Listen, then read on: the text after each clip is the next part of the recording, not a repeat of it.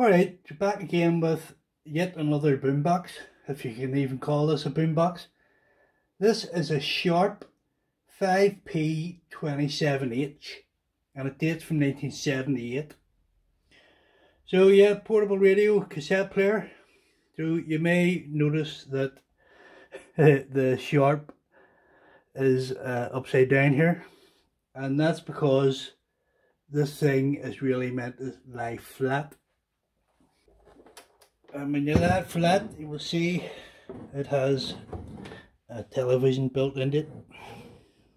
So yeah, even though this is a portable radio designed to be carried about, this is the way it's meant to sit. When you press eject,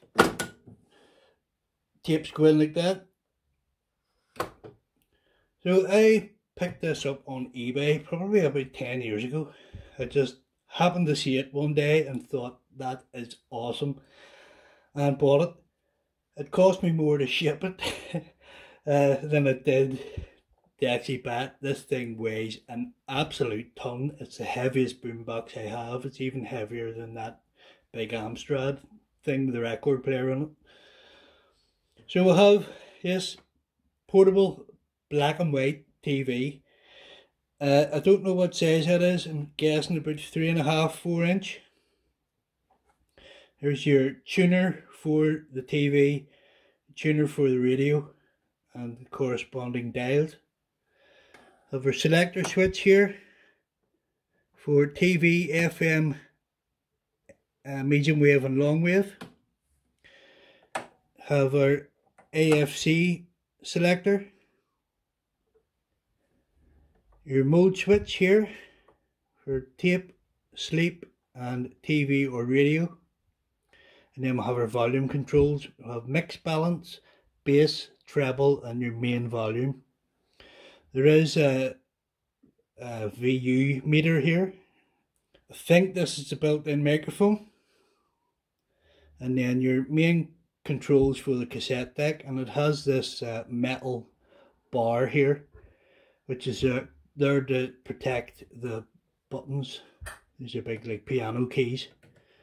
So this metal bar protects these keys from getting snapped off. On the top we have our two speakers, main speaker and tweeter. The speaker in this isn't actually very big. It's not as big as this grill. I have had this thing apart, and the speaker's maybe 3 inches, 3.5 inches. So it's not as big as this grill is. I have your contrast and brightness controls for the television and a tape counter up there. Also have the aerial here, and there's a switch here which turns the light on in the radio tuning dial. On the left hand side of the radio here we'll have our antenna input and your vertical and horizontal hold controls for the television. Not much to see on the back, or what would be the bottom. Your main label here and the battery compartment. And on the right hand side here we'll have our inputs. You have a microphone input with the remote. We'll have a DIN connector, earphones and a monitor, your beat switch, your AC and DC input, and then I have a big switch here which turns the mains on and off. If you flick that the off, it won't work via AC. I'm not sure about the DC. I've never used it, and it actually looks like something broke off in there. So I've never used DC with this.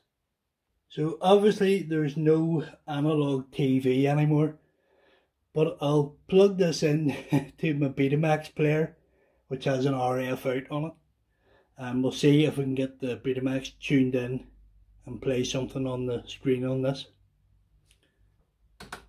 Flick it into TV mode, flick this switch up and the TV should come on.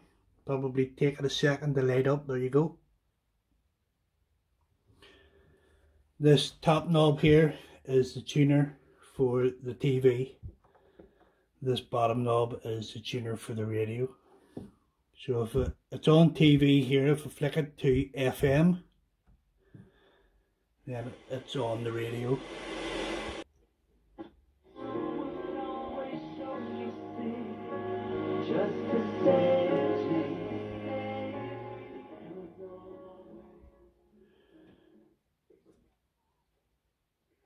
So the radio does work, not a great reception in here.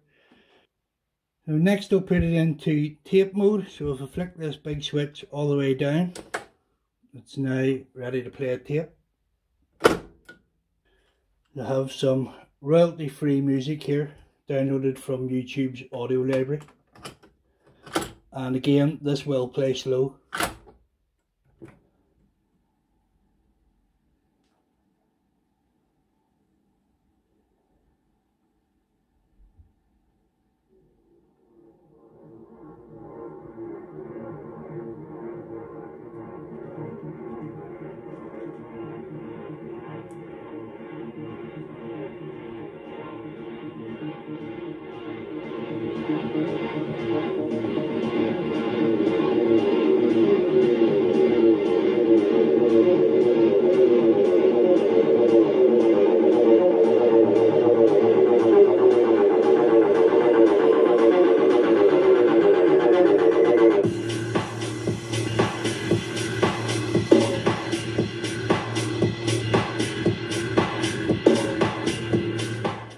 Yeah, it plays pretty damn slow. That's far slower than it should be.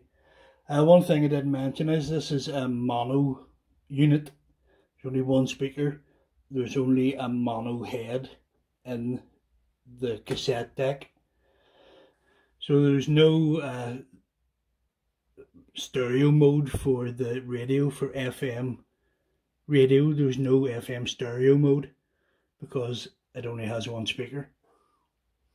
So that's a pretty decent demo of it working. I'll go and try and tune the Betamax into this now and we'll see what happens. Don't say you don't remember me, because I sure as heck fire remember you. It's me, Ned Ryerson. Needle nose Ned, Ned in the head. Come on, buddy. Case, what's in the head? Hey! Bill, over here.